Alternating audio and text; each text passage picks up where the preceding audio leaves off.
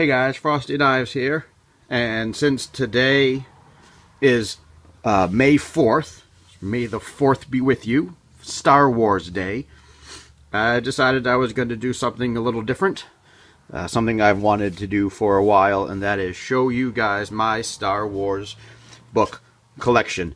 And I have them all arranged in order. I spent like most of the day putting these things in piles. So we're going to go through the books, not in the order in which they were written, not in publication order, but we're going to go through them in chronological order, as if you wanted to read the whole expanded universe. This is the order that you would read the books in. So I have I have 1, 2, 3, 4, 5, 6, like 8 piles of books right here. I did this one time. I spent 2.5 years reading nothing but Star Wars books, so I've read all of these, and I did read them in order, and it was kind of a pain yet fun at the same time. So, okay, so here we go. We're going to start off. Now, this is the expanded universe. Remember that. This is before Disney came in 2012 and decided that all of this was crap and that this wasn't canon anymore. This was canon for us at the time, starting in 1992. So when these were coming out, this was official, expanded Star Wars stories. So anyway, the first book in the collection, in chronological order, we're going way back to the Old Republic. This is Star Wars, Darth Bane, Path of Destruction. I do not have a lot of Old Republic books or comics. This is about the only one or two that I have. And we're not going to go over each of the books. I'm not going to tell you about each of the books. I might, give you a little pointers as to why they're important or some hallmark moments in the books. But for right now, it's just going to be a look at the collection. So here we are with Darth Bane, Path of Destruction. What's important about Darth Bane is he's the Sith that created the rule of 2. Right there. 2 there should be, no more, no less. 1 to embody the power, the other to crave it. So Darth Bane is the Sith Lord who started the rule of 2 as far as the Sith goes. So as far as my collection goes, this is the book you would start with. This is the oldest in chronological order. Next one followed by Star Wars Darth Plagueis, which was a good read. This is the story of Plagueis and Sidious. So this was nice. So these are the 2 oldest sort of books I have. And then that's followed up with, here we go, novelization Star Wars Episode Phantom Menace. And we're going to start getting into things that people know. Star Wars Episode 1, The Phantom Menace. Yeah. Nice picture of, whoops, sorry, a little shaky camera there. Sidious on the back.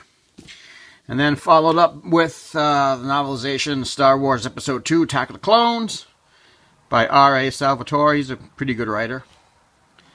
And then, much to my dismay, I do not have the novelization of Star Wars Episode 3, Revenge of the Sith, which I thought I did. But I don't, and it really makes me sad. And then the next book after Revenge of the Sith would be Star Wars Dark Lord, The Rise of Darth Vader. And this is the direct sequel, sequel to Revenge of the Sith, sequel before Disney wiped it out. So it's the sequel to Revenge of the Sith. Okay? And then we've got, I actually went out of order. Then I have Star Wars Rogue Planet. This should actually be in after Phantom Menace. Then you're going to want to read Rogue Planet. It's a story about Obi-Wan and young Anakin on a mission. So, Zonoma Sika. They're going to a planet they're going to Zonoma Siko, which we're going to find out a little bit later that's very important to a book series that comes out 40 years later. So, anyway, that's that. This is where I started. I started with the Han Solo trilogy. So we have the Han Solo trilogy, Paradise Snare, Book 1, followed by Book 2, The Hutt Gambit, and followed by Book 3, Rebel Dawn. And this tells the story of a young Han Solo who was a slaver, who was on a slave ship, and how he rescued Chewbacca, how he won the Millennium Falcon. This is all of Han Solo's backstory. These are very good novels to read. This is where I started in my expanded universe journey, officially. I started with the Han Solo trilogy. These are very good to read if you want to pick them up. These are going to start being hard to find now. And then I have Han Solo at Star's End. This is an oldie. This came out in, when the hell did this come out? In the 70s? This came out in 1979. So this was one of the first novelizations when someone decided to write a story in the Star Wars universe. This was one of the things we got. Han Solo at Star's End. This is an oldie. I haven't actually read this one, but that's an oldie right there. And then, of course, after the Han Solo trilogy, that leads directly in to Star Wars.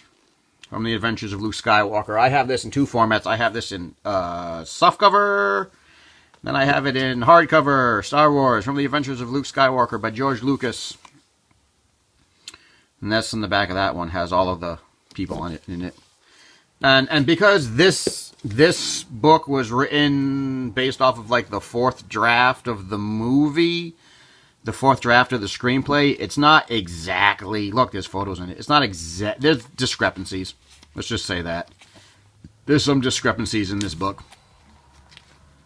Some color illustration. So then you'd go to Star Wars. This is where a lot of people are going to pick up Star Wars. And then after that comes Star Wars Tales from the Mos Eisley Cantina. And these are short stories. And they're all individual stories based on, creatures in the cantina. There's all, different authors who wrote short stories there's a lot of these collections, and these are really good. You get to know all the little denizens of the cantina. And from there, we're going to a book called Star Wars Allegiance, written by Timothy Zahn. And this is where we get to see. This is where you're going to, if you're reading them in chronological order, this is where you're first going to meet Mara Jade. Mara Jade, who plays a very important role in the expanded universe. If you were reading the books in publication order, then you first meet Mara Jade in Heir to the Empire. But if you're reading them in chronological order, you're going to meet Mara Jade here in Allegiance, which takes place between Star Wars and Empire. And then the next book you're going to want to read is Empire Strikes Back. Dun, dun, dun, dun, Star Wars, Empire Strikes Back Wars. Right there. Novelization of that. And then another collection, Star Wars Tales of the Bounty Hunters. And there's 6 stories in here. 1 for each bounty hunter. 1, 2, 3, 4, 5, 6. So Tales from the Bounty Hunters. Stories of each of the bounty hunters. And then you got, next book you're going to want to read is Shadows of the Empire. This takes place between Empire and Jedi. This is where we're first introduced to Prince Xizor, right there, where we first meet Black Sun, which is a crime syndicate, a very big crime syndicate that's just as large as the Hutts. And this is where they start, where Palpatine starts telling Vader he's got to go kill Luke. And so this is a really good book. I would highly recommend picking this book up and reading it. This is really, really well done. This is a great novel right there. And then, of course, we go to Return of the Jedi. That would be the next book you'd read. This one doesn't have any pictures in it. Oh, yes, it does. Pictures. Return of the Jedi. Of course, now that takes care of the original trilogies. And then you follow that up with Tales from Jabba's Palace, which, just like Tales from Mos Eisley Cantina, is, 15, 20 stories or so about the creatures in Jabba's Palace. Gamorrean guards, Bib Fortuna's tale, Ula's tale, all different tales of the different creatures. And all these collections are very good.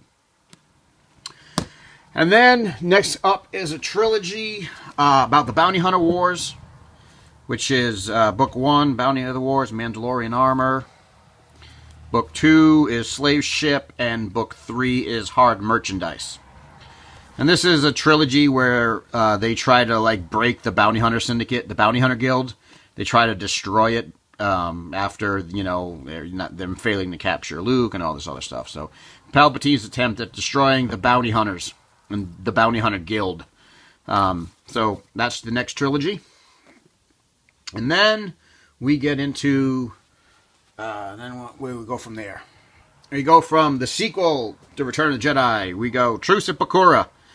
And this takes place literally 6 hours after Jedi ends. So this is where the expanded universe really now we're going to start chugging along. And this is the Truce at Bakura. This takes place no sooner as Darth Vader's funeral pyre burned to ashes. This is literally 6 hours after Endor, after the Death Star has just been destroyed. I don't know if it says that, but it literally picks up right after Jedi. And then the next one, then we get into the X-Wing series. And the X-Wing series is pretty good. There's quite a few in that one. But it's basically all about, you know, Wedge and the X-Wing. So Rogue Squadron, that's the next one in chronological order, followed by X-Wing Wedge's Gamble, followed by X-Wing the Krytos Trap. The X-Wing series are really good. X-Wing the Bacta War, because it doesn't take place with the main characters. X-Wing Wraith Squadron, this is all about Wedge and the X-Wing pilots. This really doesn't have focus on Luke, Han, and Leia. This focuses on Wedge and his pilots. X-Wing Iron Fist, and X-Wing Solo Command. There's a nice picture of the Falcon right there. So, good X-Wing series, which shifts from our main characters to the ancillary characters, to Wedge and, you know, his guys. And then next up is Courtship of Princess Leia. This is where Leia gets married. Yay! This is where Han and Leia decide that they're gonna tie the knot. This is also where we first learn about the planet Dathomir and the Night Sisters of Dathomir. They ride Rancors. So that one's next. And we follow that up with Tatooine Ghost. Right there. Which this comes with an exclusive sort of little novella called The Forest Apart. So this is Tatooine Ghost plus the ebook A Forest Apart. Special bonus. And then we get to Zahn. The Thrawn Trilogy. Heir to the Empire. Dark Force Rising. And The Last Command. I'm going to show you guys something. This comes out in 1992. Right here in the back it says, for the first time, the authorized continuation of the legendary Star Wars saga. Done by Timothy Zahn. Originally, this was going to be Episode 7, 8, and 9. This was going to be the trilogy after the original trilogy. This is what we got. And I actually have to say that I think Heir to the Empire is a hell of a lot better than The Force Awakens. This trilogy right here, if we never got another movie, if this was our 7, 8, and 9, it would be perfect, because this is great. And Timothy Zahn introduces so many great characters. Grand Admiral Thrawn, this is Mara Jade, Talon Card, the smuggler. And so much going on in here. This is such a good series. And I highly, highly recommend that if you read nothing out of this entire section, if you bring away nothing from this, read these. Read the Zahn trilogy. Because these are amazing books. And even if you don't like Star Wars, these are amazing books. These are just so well done. And in my mind, at least in my official mind, in the back of my little nerdy head, this is still 7, 8, and 9. The Force Awakens is a nice movie, but it's not Heir to the Empire. So, I don't know what to tell Disney, but these, in my opinion, are still better. So, and then after that, you would read, it's another X-Wing book, Isar's Revenge. That would be the next one to read after the Zahn trilogy novels. And then you got another trilogy, Kevin Anderson's The Jedi Academy trilogy, Jedi Search, Dark Apprentice, and Champions of the Force. This is where Luke Skywalker rebuilds the Jedi Academy. This is where you first meet Admiral Dala, too, right there. So this is Luke rebuilding the Jedi Academy on Yavin and recruiting a new generation of Jedi Knights. And then we got I, Jedi, where you meet Corran Horn, right there. This is the only one, I think, in the whole expanded universe that's written in first person. This one's written in first person. It's a pretty good book. And then we've got Children of the Jedi, right there. And then the next one we've got is Darksaber. It's kind of an interesting one, right there. Followed by Planet of Twilight, by Barbara Hambly. And then we've got another X-Wing book, Starfighters of Adamar.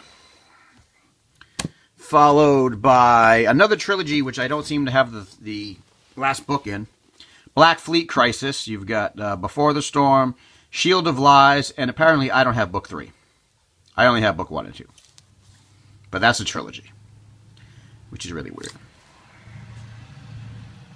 And then we've got Star Wars The New Rebellion, which, you know, new people, and they're rebelling against the New Republic.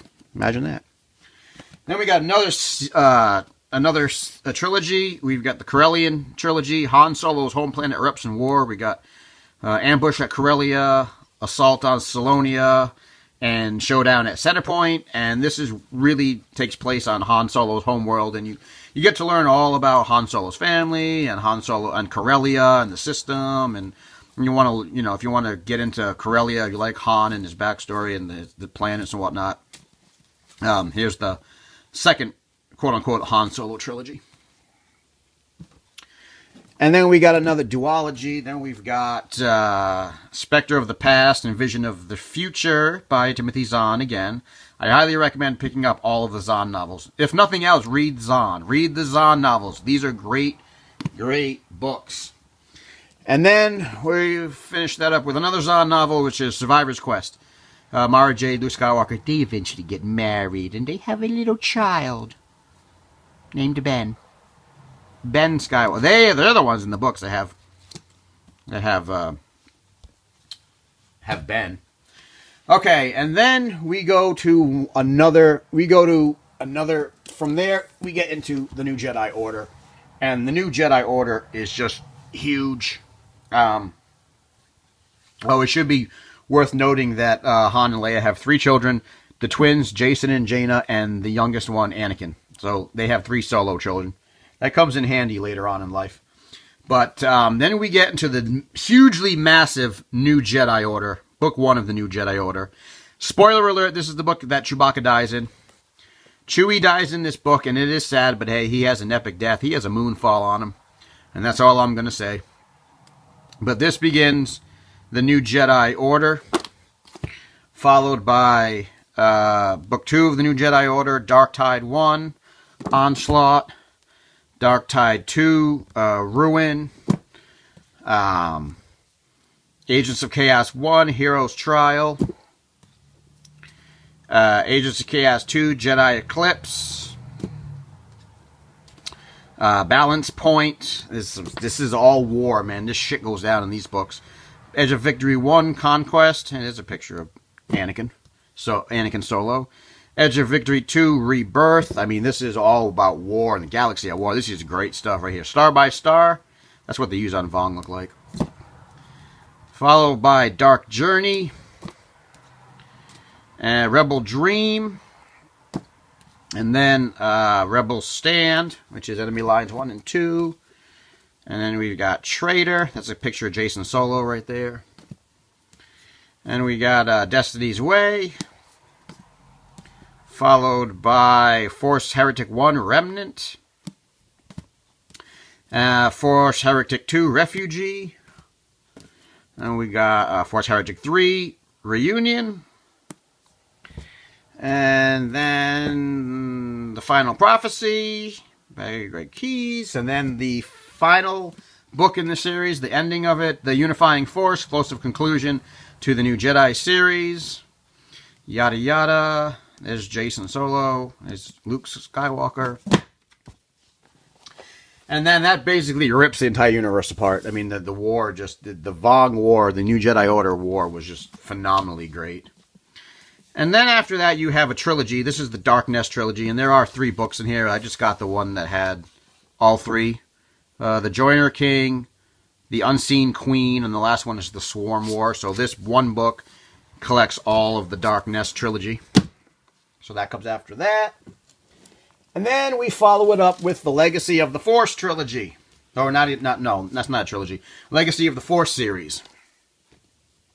This is the series where Jacen Solo goes to the dark side and he becomes Darth Caedus. And there's Jacen Solo getting ready to go to the dark side. Legacy of the Force Betrayal. Legacy of the Force Bloodlines. Legacy of the Force Tempest. Legacy of the Force Exile. Legacy of the Force Sacrifice. And we follow that up with Star Wars Legacy of the Force Fury. And then Legacy of the Force Revelation. Look at the evil Jacen Solo, Darth Caedus. And finally, the conclusion of this series, Legacy of the Force Invincible, where Jaina has to fight and kill her twin brother Jacen. Ah, the Solos at war. And then we go to Star Wars Millennium Falcon,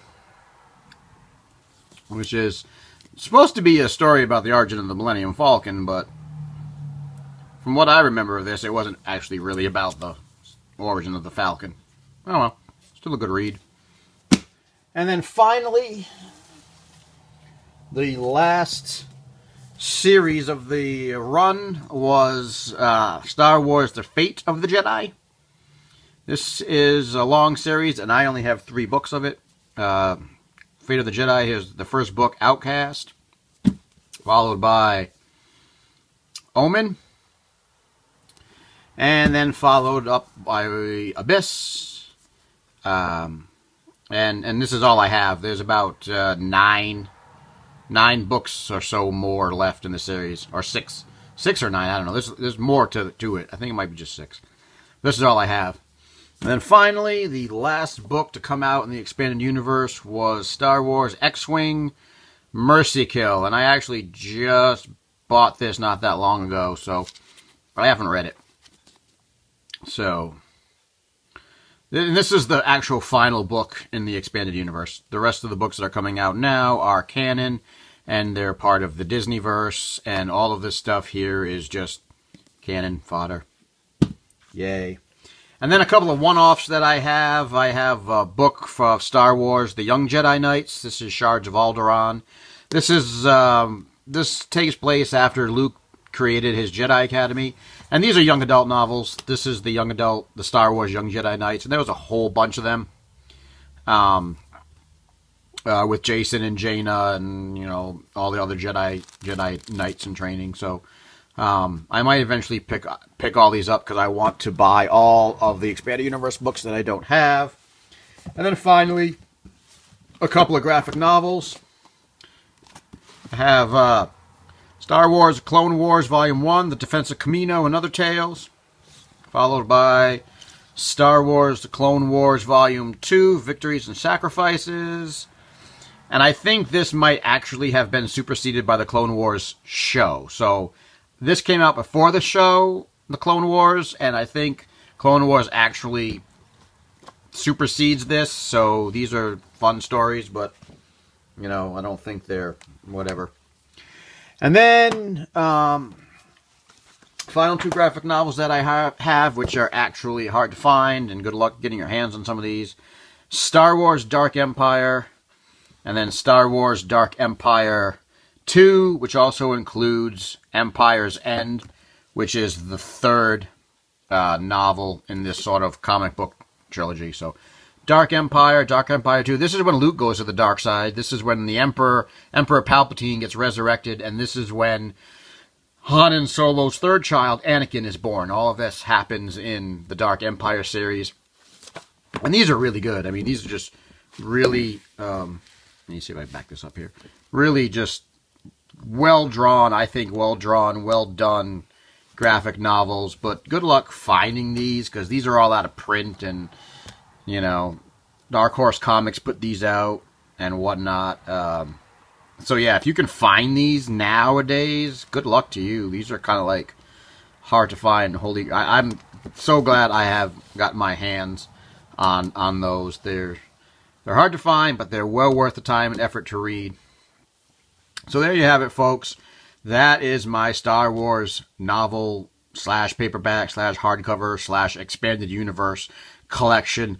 That is everything I have. That is not everything that has been published, but I do plan on buying. Whenever I go to used bookstores, I'm going to, try to find the rest of these, all the books that I can, Old Republic, New Republic, whatever I'm missing, so that I can have a full collection of Star Wars novels. But hope you enjoyed the journey through the expanded universe. That's to Disney for making all of this null and void. Right now, this is what you get, Disney, because there's some good shit in this expanded universe, and because of what you did, this is not canon anymore, and it makes my head spin. So, as far as I'm concerned, The Force Awakens is a nice movie, but this is still the universe that I lived in, because I've lived in it for so long that, to me, it's still canon, and it's always going to be canon, and I'm going to treat the new movie trilogy as sort of an alternate what-if timeline kind of thing. That's what I'm going to do. That's how I keep the two universes straight in my head. So, hope you enjoyed the video. I know it was rather long, but as you can see, there were a lot of books to get through. If anybody wants any in-depth review, analysis, or you want me to talk about any of the books that you've seen here, or any of the series, or any of the, different iterations of the expanded universe, let me know in the comments below, and we'll go ahead and talk about it in separate videos. If you like it, hit the like button, hit the subscribe button, share it around, tell your friends, tell your enemies, and until next time, thanks for watching.